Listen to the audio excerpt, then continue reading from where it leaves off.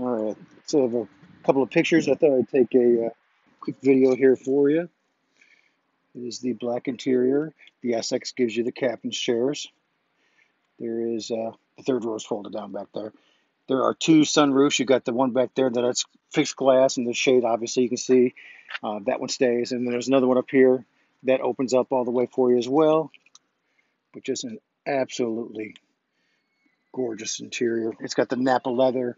It's got the premium headliner up there too. I don't know if you noticed that or not, but it's actually a premium headliner up there. Let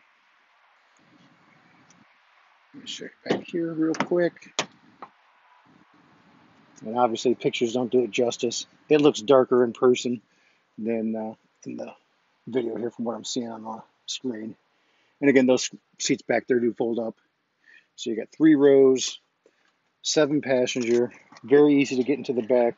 There's actually a button down here at the bottom of the seat for smaller kids, and then there's another button up here in the back of the seat for adults. You just push that, and it slides forward so you can get into the back seat here as well.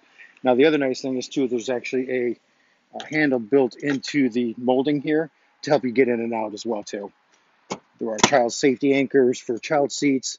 The seat here in the middle actually does move forward and back. You can lock it in like that. Or if you need a little more leg room here, and that's the second row, you can slide it all the way back as well too. I am 6 foot, and there is plenty of room in the back seat for me in that third row. Would I want to go to California like that? No, but I could easily sit back there for a few hours. Any other questions? Let me know.